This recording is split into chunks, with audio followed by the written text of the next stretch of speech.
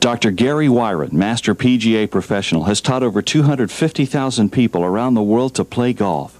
Teacher, author, player, historian, businessman, and ambassador of the game, Wiren is CEO of Golf Around the World. Golf Around the World has the world's largest selection of learning and training devices to help your game. Here are some favorites to help you become the golfer you would like to be. Hi, I'm Gary Wiren, Master PGA Golf Professional, and welcome to the world of improving your golf. We're going to show you today one of the most successful learning devices ever created, the Impact Bag. You know, there is only one moment of truth, and that's the moment that club meets the ball. But how do we train to get at that spot? Well, the Impact Bag does it. Let me show you first of all what you do when you get your Impact Bag to put it in the proper situation or position that it can be used like it's supposed to be used. Use soft cloth to stuff the bag with. You don't stuff it too tightly, and you don't stuff it with the wrong materials. Never sand or those little light peanuts, always cloth material. If you stuff it too tightly, the bag will bounce the club off of its surface. But keep it so it's just a little bit slack so it captures the club in the bag. Now once you've done that, the next thing you do is see how that you're supposed to use your bag, and that is one with support.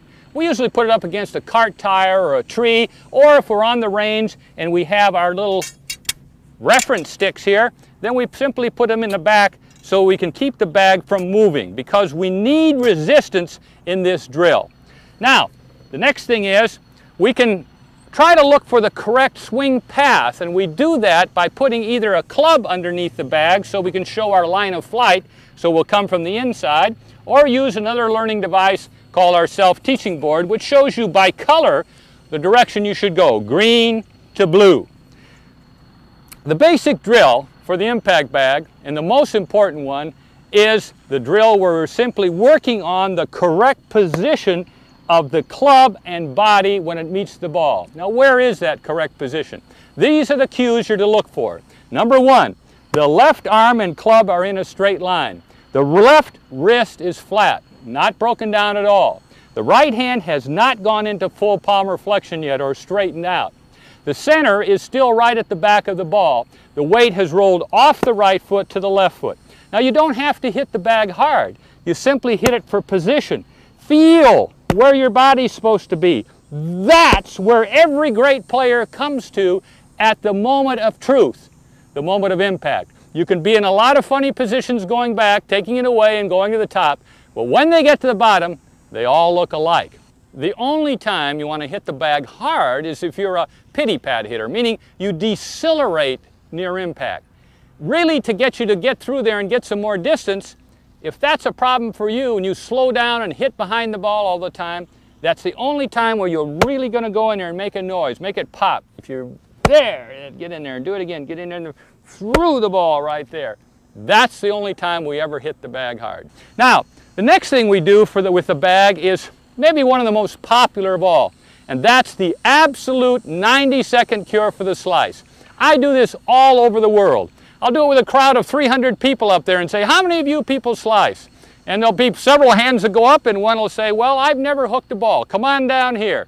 We have them hit a shot with their driver, and sure enough, big slice.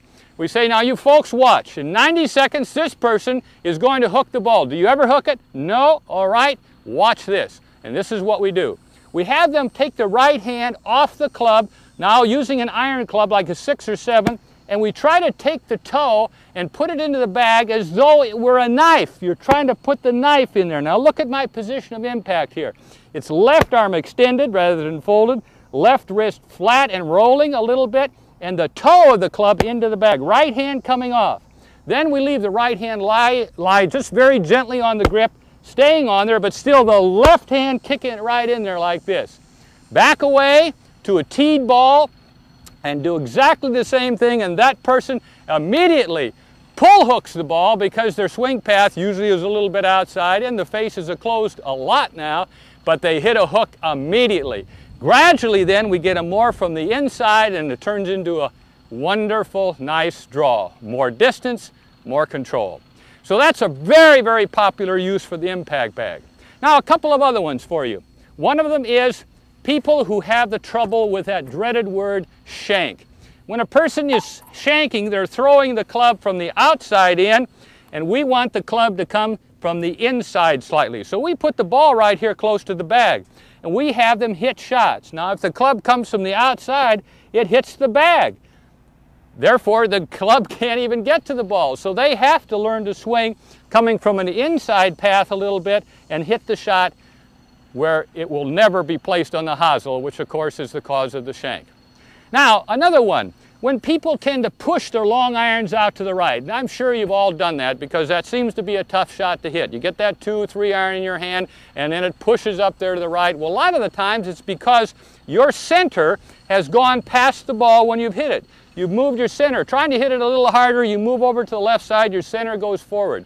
If you will simply pinch the bag between your ankles like this and swing back and through and hit balls, it'll brace up your left side and get the club face to release and turn the ball a little right to left, and that's a joy. Finally, also for one of the important principles in the golf swing we call connection, is to simply take the bag in your arms like this. Now you wonder, what is he going to do with that? Well, we're going to show you how to toss it to teach you how to keep your arms and body connected, like this. I'm simply going to go back. You see my arms are still on my chest right here, and I'm going to turn through and toss the bag, but keep my arms on my body here. You see, when you disconnect is when your arms separate from your body. You want to learn to turn your body and arms together in this fashion, and that's a connected way. You know, there are a myriad of other uses for the bag. Use your imagination. You can probably find some yourself. But you've just experienced one of the great teaching aids of all time, the Impact Bag. We hope you enjoy it.